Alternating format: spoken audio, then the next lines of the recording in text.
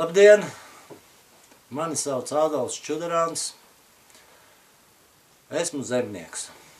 Kādas iespējas ir zemniekam Pārgaujas novadā attīstīties? Vai novada pašvaldība ir ieinteresēta savu zemnieku saimniecību attīstībā vai nav ieinteresēta? Vai viņa informē par iespējām piesaistīt Eiropas Savienības finansējumu šai attīstībai? Vai tas tomēr nav šobrīd? Tas vispār nav šobrīd. Ļoti švaki ir informācija par Eiropas naudu apgūšanu. Kā tu vēlētos šo informāciju saņemt? Nu, varētu būt, ka būtu kompetents cilvēks un grieztos pie cilvēku. Tā, šo zemnieku saimniecību Pārgaujas novadā nav ārkārtīgi daudz, lai viņas šis cilvēks nevarētu apzināt un regulāri informēt par jaunumiem šajā nozarē. Grūti uzzināt informāciju, vai, piemēram, tehnikas iegādē var šogad dabūt naudu. Nu, tur ir visu laiku kaut kur jāmeklē, pat es nezinu, kur jāmeklē. Ja nav kaut kur augšā gali, tad reāli uzzina tikai pēdējā brīdī, kad jau ir nokavēts. Nu, tā ir mana pieredze. Vietējā laikrakstā šīs jaunās izmaiņas priekš zemniekiem faktiski netiek publicētas. Nu, jā, gan vietējā, gan arī vispārīgi. Rajona avīzītē nekur. Nu. Vai tev palīdzētu, ja šie zemnieki, kas dzīvo Pārgaujas novadā, ir savstarpējā kontaktā, ir notiek kaut kāda pieredzes apmaiņa tieši šajā jomā, vai tu būtu priecīgs, ja tas tā notiktu? Jā, ļoti priecīgs būtu, un es domāju arī, ka pārējie zemnieki priecātos, ka varētu ar informāciju apmainīties savstarpēji. It kā jau nekas neliedz arī šajā situācijā apmainīties ar informāciju, bet tomēr būtu patīkami, ka ir kāds koordinators, kurš teiksim, izziņo konkrētu vietu, datumu, kur varētu satikties, par kādu tematiku runāt, vai arī, teiksim, attaicināt kādu speciālistu vai no ārvalstīm ar kaut kādu interesantu pieredzi. Nu, katrā ziņā veicināt šo uzņēmēju darbību. Jā, pilnīgi piekrītu. Tad tā ir, kā lauka iedzīvotājiem nav laika sēdēt internetā un meklēt šo informāciju, jo ir reālais darbs, ir zemnieku darbs, tad būtu labi, kad ir tādā ziņā speciālists novadā, kurš rūpējās par šo vietējo zemnieku attīstību. Un informē, jā. Un informē. Nu, un es tika uzzinu caur firmām, prasu firmām, nu, vai ir iespējama Eiropas nauda, nu, kaut kā daļēji dabūt ap. Nē, nav. Beigās man viens zemnieks saka, nē, šogad būs.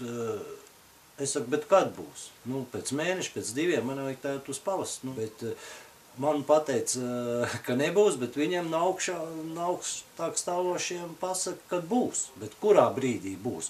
Un ja tu uz to neesi gatavs, jā, nu, akal aiziet garām, jo tur akali būs tā, ka kaut kāda nauda izmesta, kurš pirmais tiks, tas, nu, tiks, nu, tur tā. Švaki ar to informāciju vispār. Nu, tas jau ir arī visas valsts mērogā, tas jau notika. Nu.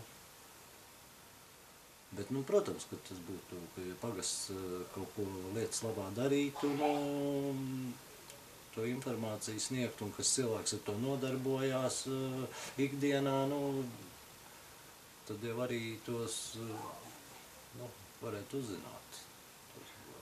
Kas ir tava ikdienas problemātika uzlabot šo te aprīkojumu savā saimniecībā, tehnisko aprīkojumu? Nu, problēmas ir daudz. Nosauc kādas galvenās. Vai? Nu, tā apstāj. Jaunu fermu vajag. Jaunu fermu vajag. Nē, nu, mehanizēt, nu, modernizēt, atvieglot roku darbu. Nu, tas ir ļoti smags un nogurdžinošs. Nu, viss roku darbs pārsvarā ir. Tā ferma ir veca un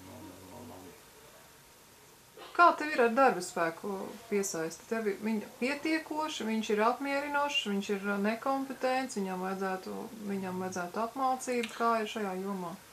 Nē, nu, problēmas ir ar ar strādniekiem, bet atkal ir problēmas, lai labi strādnieki ir labi jāmaksā. Un ja nemaksā par pienu pienācīgi, tad arī strādniekam nevar pienācīgi samaksāt to algu, ko viņš ir pelnījis, strādājot to fiziski grūto darbu.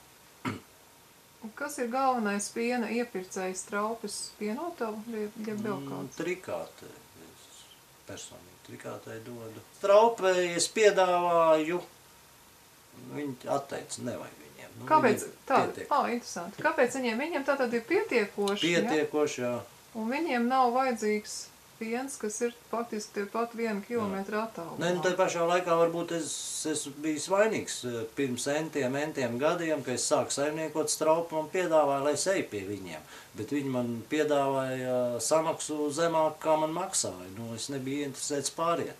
Un tagad bija tā krīze, mums no 26 centīmiem nokritās uz 11 piena iepirkuma cena, Straupa varēja noturēt 18, 19. Nu, viņi savus un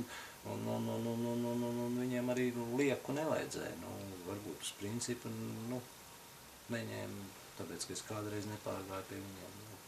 Tā grūti pateikt. Nu, un ja būtu šāda te uzņēmēju komunikācija savstarpējā, kur teiksim, visi uzņēmēji, kas ir novadā, sanāk kopā un strateģiski domā par novada attīstību ekonomisko, vai šādu te situāciju tāda sanākšana risinātu kaut kādā mērā, kā tev šķiet?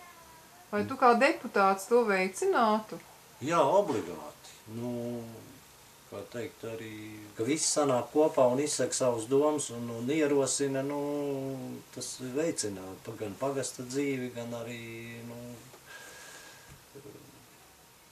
paši uzņēmēji. Tad veidojās tāda faktiski ekonomiskā attīstības programma, jau kā kopumā viens otram palīdzot, var viss novads pacelt šo te ekonomisko situāciju. Jā, gan palīdzot, teiksim, ja tiešām uzņēmējiem vajag jaunu fermu, tad pašvaldības skatās, vai var šo līdzfinansējumu kaut kādā veidā dotēt vai nē, lai tas būtu. Un faktiski ir vajadzīgs uzņēmēja attīstības plāns kārtīgs, kur piedalās, kuru izstrādā visi uzņēmēji. Jā.